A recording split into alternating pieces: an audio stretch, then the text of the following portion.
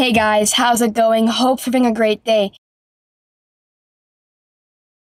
So today's video is going to be a little bit different than the videos I'm used to shooting. It's going to be more of a vlog style video, I guess you could say.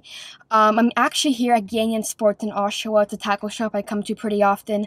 I'm here to just chat with a couple of friends and to buy a couple of items before bass season opens. So I'm going to be doing a lot of shopping and all that stuff. And I also have asked you guys a couple nights back for some Q&A questions. So I'll be answering those Q&A questions inside the tackle shop. I figured it'd be a pretty cool idea because I'll have all the lures possible around me to show you guys to help me answer your questions. It's gonna be pretty fun, I think, at least. I got about an hour and a half to kill here. So let's just get into Gagnon Sports.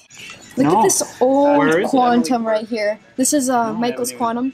Oh. Hi, Michael. Hey, how's it going? It's Michael's old Quantum that he found in his drawer, actually. Look how old this thing is. How old do you think this is? 7 to 8 years old, I would say. 7 to 8 years old. It's an Accurist? Yeah. Look at that thing. Early 2000s. Flip and switch down here has the flip and switch on it. Right there. That's awesome. That's pretty cool to see. So I'm actually also filming off a new camera. I picked up a new camera a couple days back. This is my first time using it, so hopefully this video turns out okay. But I have a couple things I have to pick up. First on my list are some rod gloves. I gotta get 2 more of these bad boys for bait casters, just because I'm running a little bit low, new rods coming in and all that stuff. And I'm also here to pick up some of those Fuji guides for your rod, to keep on your rod so you can hook your bait or your hook. And they don't seem to have any. I want to ask again, but if they did, they would be here, and I don't see any, unfortunately. But first thing on my list is checked off. So next on the list we got deep crankbaits. I gotta get a couple 18 to 20 foot diving crankbaits. Here we got some of the Arashi ones and some 6XDs. So I'm going to probably go with one of the 6XDs and a crappy color here for the Arashi Deep 18. I also wanted to pick up a couple of the Rhythm Wave swim baits here for some perch. Unfortunately, they don't have any of the 2-inch ones. I think it's 2.8-inch that Jackal makes. So, unfortunately, I don't have any, but I'm going to look around and see if they have any other swim baits that are that size, that small size, I guess you could say. I've seen a couple people actually destroy perch, like fully destroy perch on tiny, tiny swim baits, mostly those Jackal Rhythm Waves. But I'm pretty much done for shopping. Oh, I have to pick up a couple of bobbers. Bobbers. Okay. Let's go with some of these little guys here. Granted and Dilemma. I'm thinking about how many rods I have, because I need to buy rod socks. I don't want them We're to stocking match. up on rod gloves today, guys. I don't know. Pretty cool color. I literally need to think about this more in depth, just to see how many I have.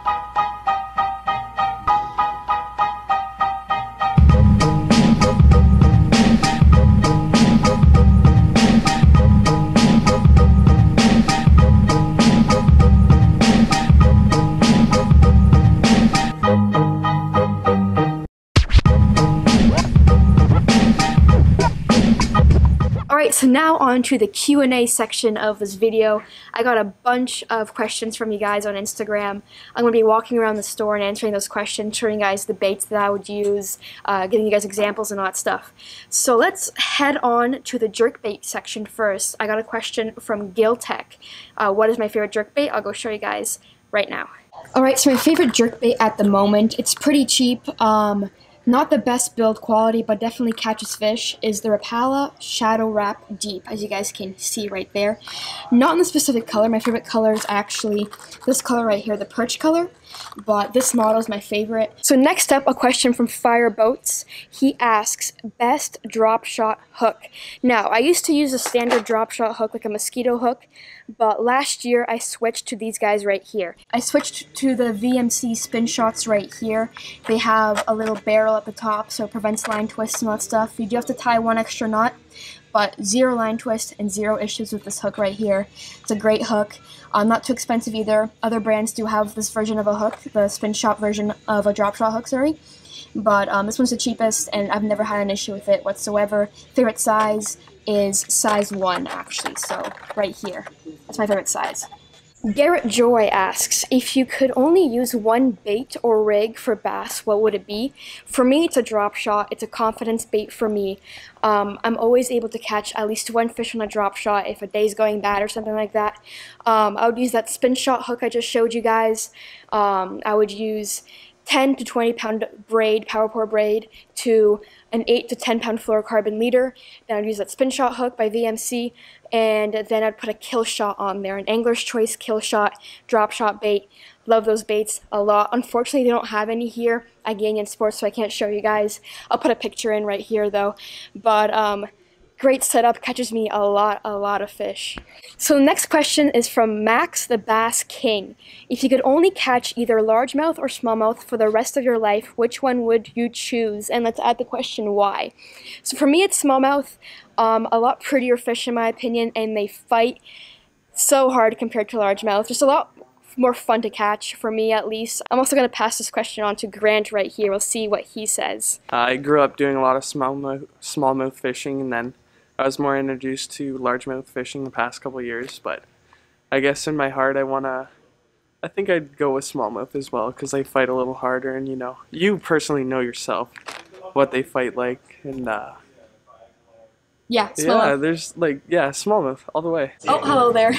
So Omar M Photography asks what camera and what lens I use. This is the brand new camera I picked up. It's the Sony A6300, and I just have the kit lens on here. I think it's a 3.5 to a 5.6 or something like that. Yeah, you guys can see right there. Shooting with it right now. But brand new camera, first day using it. So next question is from Cody J. Cromer, and he asks top 3 bucket list saltwater fish. I already got barracuda knocked off that bucket list when I caught them in Cuba, but I really want to catch any kind of shark. Just be cool to say I caught a shark. A Goliath grouper of any sort as well, any size really. That's when I say I just caught a Goliath grouper. Those get really big. And probably a sailfish, just because I've always kind of admired them, how pretty they look and all that stuff. And I heard they have to go really deep to catch them, so I think that'd be pretty cool. So the next question is from manlink.connor, and he asks, do you like carp fishing? I don't really like sitting and fishing kind of thing. I know for carp fishing you just gotta throw your line out and kind of wait there for the fish to bite. Not really my style of fishing, but I do know that they do put up a hell of a fight once you do hook them. Devin Davis 9748 asks, what's your favorite thing about vlogging and making fishing videos? And that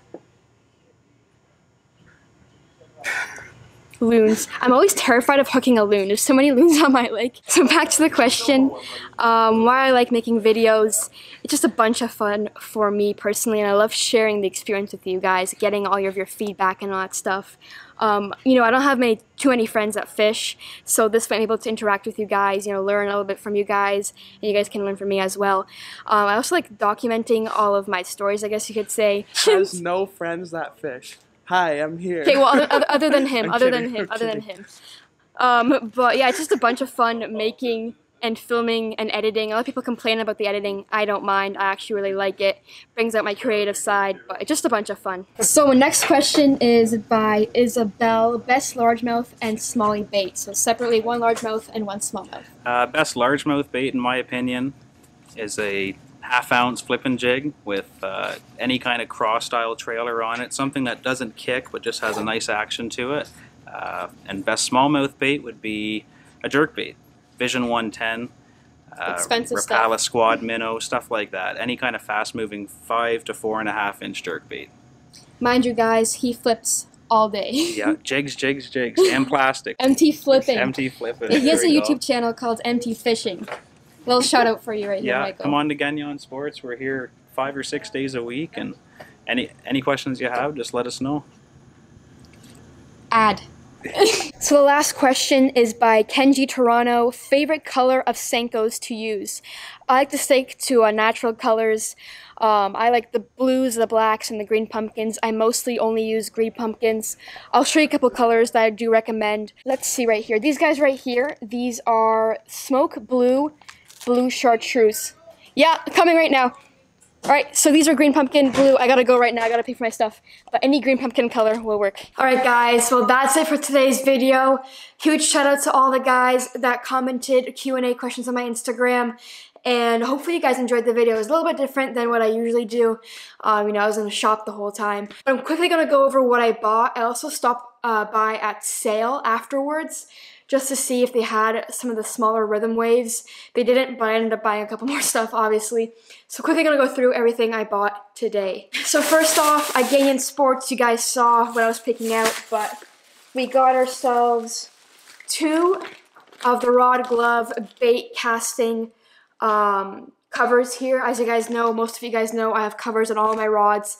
I have to keep my stuff in mint condition and all that stuff, and these guys definitely help protect the guides, the line, and the blank itself. So 2 more here for bait casting. We also got ourselves bobbers for some pan fishing, a little bit smaller than the ones I have now. Got a couple tips from my last panfish video to go with some smaller bobbers, so thank you guys. And we got ourselves 2 deeper diving crankbaits. I was looking for some 20-footers. We got the 6XD, which dives about 19 feet. And then we got the Arashi here. This is the Arashi deep 18 feet. Goes up to 18 feet. And this is the crappy colorway right here. And I also picked up the 6XD, my first 6XD ever. This one is in Clearwater Minnow, as you guys can see right here. Hopefully the lighting isn't too bad. I'm inside the house now. But can't wait to give this guy a shot when bass season opens. And then at sale, I went in there again, like I said, to find some rhythm waves. I didn't find any of the smaller size that I wanted, so I went on a different bait, and I also picked up a bunch of pike baits that I'll be hopefully using this weekend. So we got ourselves the Impulse Reaction baits. What are these called? Smelt, I guess. These are 2.5 inches, perfect for some perch, some panfish and all that stuff. Hopefully going to be catching some perch with these guys this weekend. This is the color smelt? I think the color itself is smelt. I'm not quite sure what the bait is. Yeah, but these, you guys can see by the package right here what they look like. And last but not least, we got ourselves 2 of the MEPS Cyclones. I've heard amazing things about these baits. Never tried one, actually. The chartreuse orange kind of color. This is the size 2. You guys can see right here. And we got ourselves the size 3. This is like a gold with some red accents. You guys can see right there. I actually got this recommended from a buddy of mine at sale, so hopefully this can bring some pike in for me this weekend. So hopefully you guys enjoyed the video. Hopefully the camera quality is okay. Again, I won't see until I put it on my laptop and all that stuff, but hopefully, fingers crossed, it's all good. Thank you guys for watching. All my social media is down below if you guys want to get in contact with me and all that stuff. If you guys have any comments, any questions, leave them down below, and I'll see you guys in the next one.